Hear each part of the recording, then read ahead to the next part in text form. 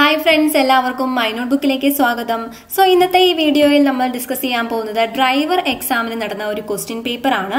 So driver exam ഒരെണ്ണം അടുത്ത് വരുന്നുണ്ട്. അപ്പോൾ കുറച്ച് പേര് എനിക്ക് മെസ്സേജ് അയച്ച് പറഞ്ഞിരുന്നു, കമന്റ് ചെയ്തിരുന്നു. ഡ്രൈവർ എക്സാമിന്റെ കുറച്ച് വീഡിയോസ് ഞാൻ ഓൾറെഡി ചെയ്തിട്ടുണ്ട്. ഷോഫർ ഗ്രേഡ് എക്സാം ഹൈക്കോർട്ട് അസിസ്റ്റന്റിന് വന്നപ്പോൾ അപ്പോൾ അതിന്റെ കണ്ടിന്യൂ ചെയ്ത് ചെയ്യണം എന്ന് പറഞ്ഞിരുന്നു. സോ അത് പ്രകാരം നമ്മൾ സ്റ്റാർട്ട് ചെയ്യുവാണ്. ടോട്ടൽ നമ്മളൊരു 35 ക്വസ്റ്റ്യൻ പേപ്പർ ആണ് നോക്കുന്നത്. ടോട്ടൽ 35 ക്വസ്റ്റ്യൻ പേപ്പർ നോക്കുന്നുണ്ട് ഇപ്പൊ പ്ലാൻ ചെയ്തനുസരിച്ച്. പക്ഷെ അതിൽ ഓരോ 35ന്റെ 100 ക്വസ്റ്റ്യൻസ് നമുക്ക് ഒറ്റ വീഡിയോയിൽ ഉൾക്കൊള്ളിക്കാൻ പറ്റില്ല. അപ്പൊ അതുകൊണ്ട് കുറച്ച് കട്ട് ചെയ്ത് 20 ക്വസ്റ്റ്യൻസ് വീതം ഓരോ വീഡിയോയിലായിട്ട് നമ്മൾ ചെയ്യുന്നതാണ്. അപ്പോൾ ഒരു കാര്യം, ഇതിൽ 20 ക്വസ്റ്റ്യൻസ് നിങ്ങൾക്ക് GK, renaissance and current affairs ഉണ്ടായിരിക്കും. അതും ഓർത്തിരിക്കുക. അപ്പോൾ GK വരുമ്പോൾ സ്പെഷ്യലായിട്ട് ഞാനത് തംബ്നെയിലിൽ കൊടുക്കുന്നതാണ്. അപ്പോൾ ബാക്കിയുള്ളവർക്കും അത് പഠിക്കാവുന്നതാണ് GK സെഷൻ. അപ്പോൾ ഡ്രൈവർ എക്സാമിന് ഡ്രൈവർ റിലേറ്റഡ് ആയിട്ടുള്ള ക്വസ്റ്റ്യൻസ് ഇതാണ്. അപ്പോൾ ഈ ഒരു PDF-ന്റെ ലിങ്ക് ഡൗൺലോഡ് ചെയ്യാനുള്ള ലിങ്ക് ഞാൻ താഴെ ഡിസ്ക്രിപ്ഷനിൽ കൊടുക്കുന്നതാണ്. bibimohanan.com-ൽ ഞാൻ അപ്ലോഡ് ചെയ്തിട്ട് ലിങ്ക് ഡിസ്ക്രിപ്ഷനിലും ഫസ്റ്റ് കമന്റ് ആയിട്ടും കൊടുക്കുന്നതാണ് കേട്ടോ. ഓക്കെ, അപ്പോൾ ആദ്യത്തെ ചോദ്യം ഇതാണ്: നിങ്ങളുടെ വാഹനത്തിന് പുറകെ ഒരു ആംബുലൻസ് വന്നാൽ ചെയ്യേണ്ടത്. അപ്പോൾ അതിനു മുമ്പ് ഒരു കാര്യം കൂടി ഞാൻ പറഞ്ഞോട്ടെ. ഇത് എക്സാം നടന്നത് municipal common സർവീസിലേക്ക് driver grade 2 LDV നടന്ന എക്സാം ആയിരുന്നു. അത് 2017 ജനുവരി 28 നടന്ന എക്സാം ആയിരുന്നു. 2017 നടന്ന എക്സാമിന്റെ ക്വസ്റ്റ്യൻ പേപ്പർ ആണ് കേട്ടോ. ഓക്കെ, അപ്പോൾ ആദ്യത്തെ ചോദ്യം ഇതാണ്: നിങ്ങളുടെ വാഹനത്തിന് പുറകെ ഒരു ആംബുലൻസ് വന്നാൽ ചെയ്യേണ്ടത്. എതിർദിശയിൽ വാഹനങ്ങളില്ലെങ്കിൽ കടന്നു പോകാൻ അനുവദിക്കാം, കടന്നു പോകാൻ അനുവദിക്കേണ്ടതില്ല. വാഹനം ഇടത്തെ വശത്തേക്ക് ഒതുക്കി പെട്ടെന്ന് കടന്നു പോകാൻ അനുവദിക്കാം. ഇവയൊന്നുമല്ല. ഇതിലേതാണ് ആൻസർ വരുന്നത്? ഓക്കെ, ഇതിൽ വരുന്നത് ഓപ്ഷൻ C ആണ് കേട്ടോ. ഓപ്ഷൻ C ആണ് കറക്റ്റ് ആൻസർ ആയിട്ട് വരുന്നത്. ഏതാണ്? വാഹനം ഇടതുവശത്തേക്ക് ഒതുക്കി പെട്ടെന്ന് കടന്നു പോകാൻ അനുവദിക്കാം. വാഹനം ഇടതുവശത്തേക്ക് ഒതുക്കിയിട്ട് പെട്ടെന്ന് കടന്നു പോകാൻ അനുവദിക്കാം. അങ്ങനെയാണ് കേട്ടോ ചെയ്യേണ്ടത്. ഓപ്ഷൻ C ആണ് കറക്റ്റ് ആൻസർ. അടുത്തത്, വാഹനം ഓടിച്ചു വരുമ്പോൾ മഞ്ഞ ട്രാഫിക് സിഗ്നൽ ലൈറ്റ് തെളിഞ്ഞാൽ എന്താണ് ചെയ്യേണ്ടത്? വാഹനം ഓടിച്ചു വരുമ്പോൾ മഞ്ഞ ട്രാഫിക് ലൈറ്റ് സിഗ്നൽ ആണെങ്കിൽ വാഹനം നിർത്തും, അപകട സാധ്യതയില്ലെന്ന് ഉറപ്പുവരുത്തി കടന്നുപോകും, ഹോൺ മുഴക്കി കടന്നുപോകും. എന്താണ്? വാഹനം നിർത്താൻ തയ്യാറാകും. അതായത് പെട്ടെന്ന് സ്റ്റോപ്പ് ചെയ്യുന്നതല്ല, പതുക്കെ സ്റ്റോപ്പ് ചെയ്യാനായിട്ട് റെഡി ആവുന്നതാണ് അല്ലേ. അപ്പോൾ വാഹനം നിർത്താൻ തയ്യാറാകും. അതാണ് കറക്റ്റ് ആൻസർ. അടുത്ത ചോദ്യം: മോട്ടോർ വാഹന നിയമം 185 പ്രകാരം ശിക്ഷ നൽകുന്നതിന് ഡ്രൈവറുടെ രക്തത്തിലെ ആൽക്കഹോളിന്റെ അളവ്. മോട്ടോർ വെഹിക്കിൾ ആക്ട് 185 പ്രകാരം ശിക്ഷ നൽകണമെങ്കിൽ ഡ്രൈവറുടെ രക്തത്തിലെ ആൽക്കഹോളിന്റെ അളവ് എത്രയായിരിക്കണം? അത് വരുന്നത് ഇവിടെ 40 മില്ലിഗ്രാം പെർ 100 ml എന്ന് കൊടുത്തിട്ടുണ്ട്.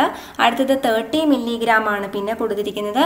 അടുത്ത 30 മില്ലിഗ്രാം പെർ ലിറ്റർ കൊടുത്തിരിക്കുന്നു, 40 മില്ലിഗ്രാം. അപ്പോൾ ഇതിൽ ആൻസർ എന്ന് പറഞ്ഞിട്ടുണ്ടല്ലോ, ഒരു 100 ml ബ്ലഡ് എടുത്തു കഴിഞ്ഞാൽ അതിൽ 30 മില്ലിഗ്രാം അതിന് മുകളിൽ ഉണ്ടാവാൻ പാടില്ല. അതിന് മുകളിൽ വന്നാലാണ് ഈ 185 സെഷൻ പ്രകാരം ശിക്ഷ കൊടുക്കുന്നത്. 30 mg പെർ 100 ml. വാഹന അപകടം ഉണ്ടായാൽ വിവരം ഡ്രൈവർ പോലീസിനെ അറിയിക്കേണ്ടത്. വാഹന അപകടം ഉണ്ടായാൽ വിവരം പോലീസിനെ അറിയിക്കേണ്ടത് എങ്ങനെയാണെന്നാണ്. ആദ്യത്തെ ഓപ്ഷൻ: അഡ്വക്കേറ്റുമായി സംസാരിച്ച ശേഷം, ഇൻഷുറൻസ് കമ്പനിയെ അറിയിച്ച ശേഷം, കഴിയുന്നിടത്തോളം പെട്ടെന്ന് അഥവാ 24 മണിക്കൂറിനകം. ഇതിന്റെ ആൻസർ എന്ന് പറയുന്നത് കഴിയുന്നിടത്തോളം പെട്ടെന്ന് അഥവാ 24 മണിക്കൂറിനകം അറിയിക്കണം എന്നാണ് കേട്ടോ. അടുത്ത ചോദ്യം: ഒരു ട്രാഫിക് ജംഗ്ഷനിൽ നേരെ മുൻപിലേക്ക് ഓടിച്ചു പോകുന്നതിന് ഡ്രൈവർ നൽകേണ്ട സിഗ്നൽ ഏതാണ്? ഒരു ട്രാഫിക് ജംഗ്ഷനാണ്, നേരെ മുന്നിലേക്ക് ഓടിച്ചു പോകുന്നതിന് ഡ്രൈവർ നൽകേണ്ട സിഗ്നൽ. ഒരു സിഗ്നലും നൽകേണ്ടതില്ല. 2 ഇൻഡിക്കേറ്ററുകളും പ്രകാശിപ്പിക്കണം, ഹെഡ്ലൈറ്റ് പ്രകാശിപ്പിക്കണം. ഇവയൊന്നുമല്ല. ഇതിലേതാണ് വരുന്നത്? ഒരു സിഗ്നലും നൽകേണ്ടതില്ല. നേരെ ഓടിച്ചു പോകാനാണെങ്കിൽ ഒരു സിഗ്നലും നൽകേണ്ടതില്ല. മോട്ടോർ വാഹന നിയമപ്രകാരം ഫസ്റ്റ് എയ്ഡ് ബോക്സിൽ എത്ര തരം സാധനങ്ങൾ ഉണ്ടായിരിക്കണം? എത്ര തരം സാധനങ്ങളാണ് ഉണ്ടായിരിക്കേണ്ടത്? 16, 10, 9, 13. ഇതിലേതാണ് വരേണ്ടത്? 13 തരം സാധനങ്ങൾ ഉണ്ടായിരിക്കണം. ഓക്കെ, 13 തരം സാധനങ്ങൾ ഉണ്ടായിരിക്കണം. അടുത്തത്, മണിക്കൂറിൽ 70 കിലോമീറ്റർ വേഗതയിൽ 175 കിലോമീറ്റർ യാത്ര ചെയ്യുന്നതിന് എത്ര സമയം വേണ്ടിവരും? മണിക്കൂറിൽ 70 കിലോമീറ്റർ യാത്ര ചെയ്യുന്നുണ്ട്. അതിൻ്റെ സ്പീഡ് എത്രയാണ്? ഒരു മണിക്കൂർ 70 കിലോമീറ്റർ. അപ്പോൾ 175 കിലോമീറ്റർ യാത്ര ചെയ്യുന്നതിന് എത്ര സമയം വേണ്ടി വരും? അപ്പോൾ 175 കിലോമീറ്റർ ഡിവൈഡഡ് ബൈ ഇത് ചെയ്താൽ മതി. അപ്പോൾ നമുക്കറിയാം വെലോസിറ്റി അല്ലെങ്കിൽ സ്പീഡ് ഈക്വൽ ടു എന്താ? ഡിസ്റ്റൻസ് ഡിവൈഡഡ് ബൈ ടൈം ആണ്. അപ്പോൾ നമുക്ക് എന്താണ് ടൈം കണ്ടുപിടിക്കാനായിട്ട് ഡിസ്റ്റൻസ് ഡിവൈഡഡ് ബൈ വെലോസിറ്റി അല്ലെങ്കിൽ സ്പീഡ് ചെയ്യാം. അപ്പോൾ ഇതിൻ്റെ ചെയ്ത് നോക്കുമ്പോൾ നമുക്ക് ആൻസർ കിട്ടുന്നതെന്ന് പറയുന്നത് 2.5 മണിക്കൂറാണ് കേട്ടോ. 2.5 മണിക്കൂറാണ് സമയം കിട്ടുക. ഓക്കെ, അപ്പോൾ 175 kilometre divided by 70 kilometre per hour എന്നുള്ളത് ചെയ്തു കൊടുക്കുക. അടുത്തത്, ഡ്രൈവർ നിർബന്ധമായും പാലിക്കേണ്ട റോഡ് സൈനുകൾ ഏത് രീതിയിൽ പ്രദർശിപ്പിച്ചിരിക്കുന്നു? നിർബന്ധമായിട്ടും പാലിക്കേണ്ടത്, കമ്പൽസറി ആയിട്ട് ചെയ്യേണ്ടത്, അത് ഏത് രീതിയിലാണ് പ്രദർശിപ്പിച്ചിരിക്കുന്നത്? ത്രികോണാകൃതിയിൽ, വൃത്താകൃതിയിൽ, ചതുരാകൃതിയിൽ, ഇവയൊന്നുമല്ല. ഏത് ആകൃതിയിലാണ് വരുന്നത്? ഓക്കെ, ഇതിൽ വൃത്താകൃതിയിൽ കേട്ടോ. വൃത്താകൃതിയിലുള്ളതാണ് നിർബന്ധമായിട്ടും പാലിക്കേണ്ട കാര്യങ്ങൾ.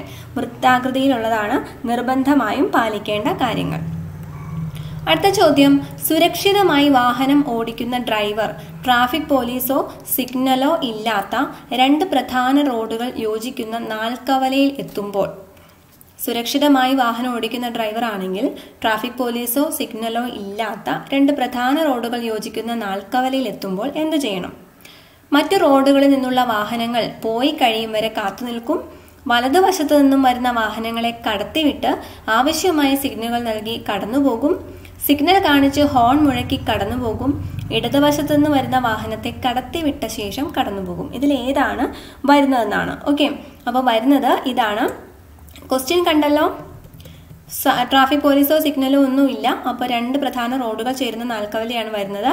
അപ്പോൾ വലതുവശത്തു നിന്ന് വരുന്ന വാഹനങ്ങളെ കടത്തി വിട്ടിട്ട് ആവശ്യമായ സിഗ്നലുകൾ നൽകി കടന്നുപോകും. ഓപ്ഷൻ ബി ആണ് കറക്റ്റ് ആൻസർ കേട്ടോ. അടുത്ത ചോദ്യം, സർക്കാർ ഉടമസ്ഥതയിലുള്ള മോട്ടോർ കാറിന്റെ നമ്പർ ബോർഡ് പ്രദർശിപ്പിക്കേണ്ടത്. സർക്കാർ ഉടമസ്ഥതയിലുള്ള മോട്ടോർ കാറ് അതിന്റെ നമ്പർ പ്രദർശിപ്പിക്കേണ്ടത് ഏത് പ്രതലത്തിലാണ് വരുന്നതാണ്? മഞ്ഞ പ്രതലത്തിൽ കറുത്ത അക്ഷരത്തിൽ, അതുപോലെ വെളുത്ത പ്രതലത്തിൽ കറുത്ത അക്ഷരത്തിൽ നമ്പർ എഴുതി ചുവന്ന അക്ഷരത്തിൽ കേരള സർക്കാർ എന്നെഴുതണം. ഓക്കെ, അപ്പോൾ അടുത്ത എന്താണ്? വെളുത്ത പ്രതലത്തിൽ കറുത്ത അക്ഷരത്തിൽ, പിന്നെ ഇവയൊന്നുമല്ല എന്നാണ് നമുക്ക് ആൻസർ കൊടുത്തിരിക്കുന്നത്. അപ്പോൾ ഏതാണ് ആൻസർ വരുന്നത്? വെളുത്ത പ്രതലത്തിൽ കറുത്ത അക്ഷരത്തിലാണ്. വെളുത്ത പ്രതലത്തിൽ ഓക്കെ, ഇതിനകത്ത് വരുന്നത് ഏതാണ്? വെളുത്ത പ്രതലത്തിൽ കറുത്ത അക്ഷരത്തിൽ നമ്പർ എഴുതി ചുവന്ന അക്ഷരത്തിൽ കേരള സർക്കാർ എന്ന് എഴുതണം. ഓക്കെ, അതാണ് വരുന്നത് കേട്ടോ. ഓപ്ഷൻ ബി ആണ് കറക്റ്റ് ആയിട്ട് വരുന്നത്. ഇന്ധന ടാങ്കിൽ എത്രത്തോളം ഇന്ധനം ഉണ്ടെന്ന് അറിയുന്നതിന് ഉപയോഗിക്കുന്നത് എന്താണ്? ഇന്ധന ടാങ്കിൽ എത്രത്തോളം ഇന്ധനം ഉണ്ടെന്ന് അറിയുന്നതിന് ഉപയോഗിക്കുന്നത് എന്ത് സാധനമാണ്? ഓക്കെ, അപ്പോൾ അതിന് ഉപയോഗിക്കുന്നത് എന്താണ്? Odometer, fuel gauge, pressure gauge, ഇവയൊന്നുമല്ല. അപ്പോൾ ഇന്ധനം അഥവാ ഫ്യൂവൽ എന്തോരം ഉണ്ടെന്ന് അറിയാനാണ് അല്ലേ. അപ്പോൾ ഉപയോഗിക്കുന്നത് ഫ്യൂവൽ ഗേജ് ആണ് കേട്ടോ. ഫ്യൂവൽ ഗേജ് ആണ്. ഓഡോമീറ്റർ എന്ന് പറയുന്നത് അത് എത്ര ഓടി അതിൻ്റെ ആ സ്പീഡ് പറയുന്നതാണ് കേട്ടോ ഓഡോമീറ്റർ പറയുന്നത്. അടുത്തത്, എഞ്ചിനിലേക്കുള്ള ഇന്ധനത്തിന്റെ അളവ് വർദ്ധിപ്പിച്ച് എഞ്ചിന്റെ വേഗത കൂട്ടുന്നതിന് എന്ത് യൂസ് ചെയ്യും? എഞ്ചിനിലേക്കുള്ള ഇന്ധനത്തിന്റെ അളവ് വർദ്ധിപ്പിച്ച് എഞ്ചിന്റെ വേഗത കൂട്ടുന്നതിന് എന്താണ് ഉപയോഗിക്കുക? അതിൽ master cylinder, fuel pump, chalk, accelerator. അപ്പോൾ നമ്മൾ ആക്സിലറേറ്റ് ചെയ്യുമ്പോഴാണ് സ്പീഡ് കൂടുന്നത് അല്ലേ. ആക്സിലറേറ്റർ ആണ് കറക്റ്റ് ആൻസർ. അടുത്ത ചോദ്യം, രാത്രി കാലത്ത് മൂടൽ മഞ്ഞിലൂടെ വാഹനം ഓടിക്കുമ്പോൾ ഹെഡ്ലൈറ്റ് ഡിപ്പ് ചെയ്ത് fog light പ്രകാശിപ്പിക്കുക, headlight high beam പ്രകാശിപ്പിക്കുക, എല്ലാ ലൈറ്റുകളും പ്രകാശിപ്പിക്കുക, ഇവയൊന്നുമല്ല. അതിലേതാണ് ആൻസർ വരുന്നത്? രാത്രി കാലത്ത് മൂടൽ മഞ്ഞിലൂടെ വാഹനം ഓടിക്കുമ്പോൾ ഹെഡ്ലൈറ്റ് ഡിപ്പ് ചെയ്ത് ഫോഗ് ലൈറ്റ് പ്രകാശിപ്പിക്കണം. Fog light. അടുത്തത്, മാരുതി 800ന്റെ എഞ്ചിനിൽ എത്ര സിലിണ്ടറുകളുണ്ട്?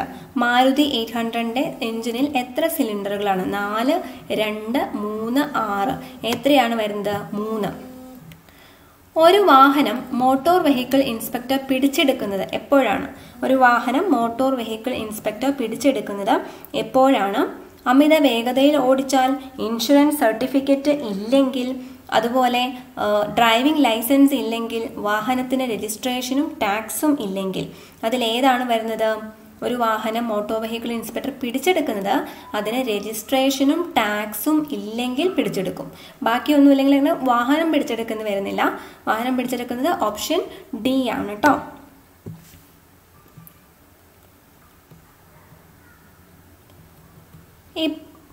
ഓക്കെ, അടുത്ത ചോദ്യം, വഴിയാത്രക്കാർക്കോ മറ്റു വാഹനങ്ങൾക്കോ തടസ്സമുണ്ടാകും വിധം വാഹനം പൊതുസ്ഥലത്ത് പാർക്ക് ചെയ്താൽ ഇതിലേതാണ് ആൻസർ വരുന്നത്? ഇതിനകത്ത് ആൻസർ കൊടുത്തിരിക്കുന്നത് ഒന്നും കറക്റ്റ് അല്ല.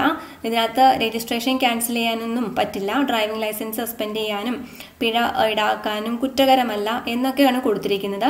വഴിയാത്രക്കാർക്കോ മറ്റു വാഹനങ്ങൾക്കോ തടസ്സം ഉണ്ടാകും വിധം വാഹനം പൊതുസ്ഥലത്ത് പാർക്ക് ചെയ്താൽ എന്താണ്? ഓക്കെ, അപ്പൊ അങ്ങനെ വന്നു കഴിഞ്ഞാൽ എന്താണ് ചെയ്യുന്നത്? പിഴ മാത്രം എന്നും പറയാൻ പറ്റില്ല, പിഴ എന്തായാലും ഈടാക്കേണ്ടി വരും.